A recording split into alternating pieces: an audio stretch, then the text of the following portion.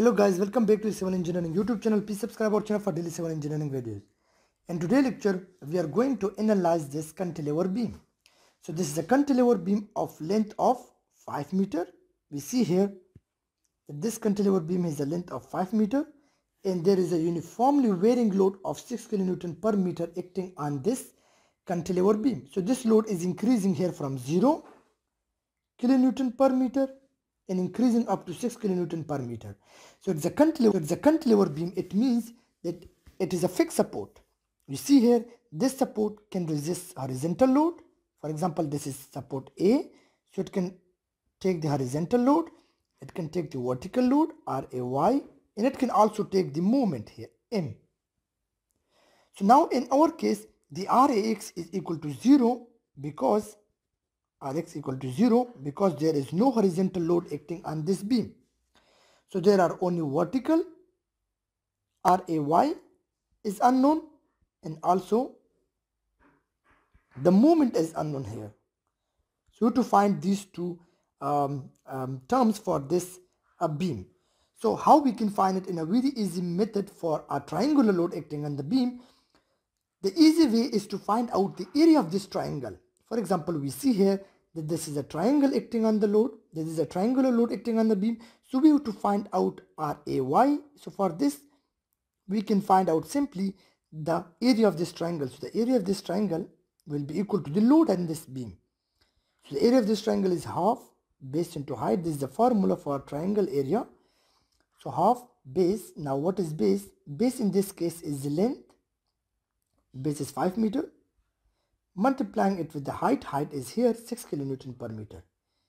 So 6 kN per meter. So if you multiply and divide this thing, we got here 15 kN. So it means we find out the area of this triangle, which is 15 kN, and this is basically the load acting on this beam. So it means that 15 kN load is acting here at the centroid of this beam. 15 kN.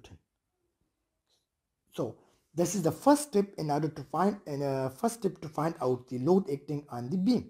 We just find out the area of the load. How we find the area of the load? Because it was a triangle load, that's why we find out the area of the triangle. If it was a uniformly distributed load, for example like this one, so we have to find out the area of the rectangle. For example, this is the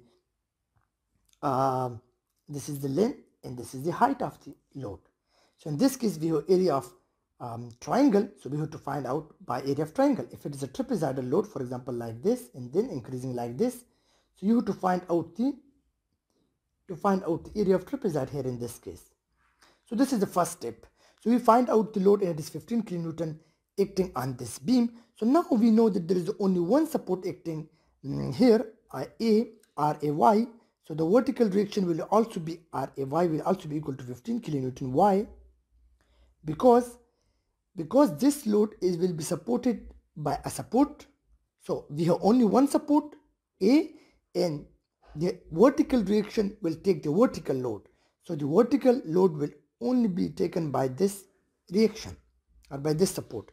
This is equal to 0 because there is no horizontal load acting on this beam if horizontal x is equal to 0. Now how we can find the moment here? So to find out the moment,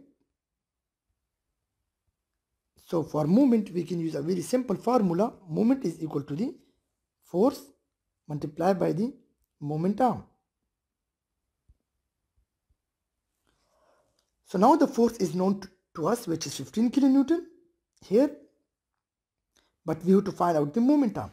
So for triangular load, we see there is a triangle, there is a beam for example, and there is a triangular load. So keep in mind how to find out the moment arm. So if this is a fixed support A, for example, so if this is the length L, so how we can find the centroid? Centroid of for this triangle is always from this in, it will be 2/3 of L, 2/3 of L, and from this in to this in, it will be 1/3 of L.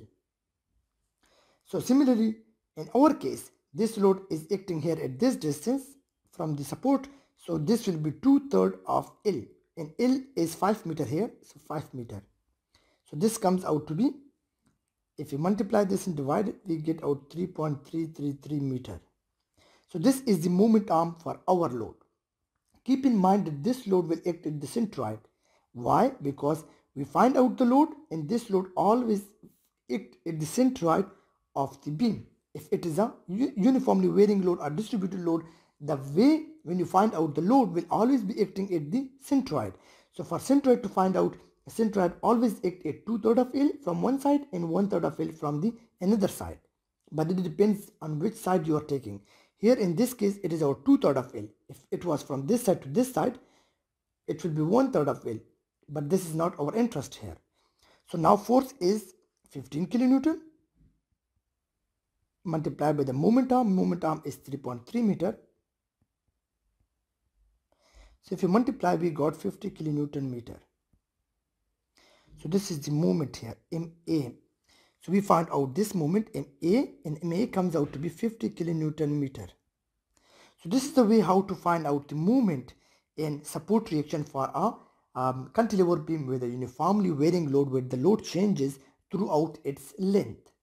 Hope you guys understand, and don't forget to subscribe our channel for daily civil engineering videos. Thank you for watching our video.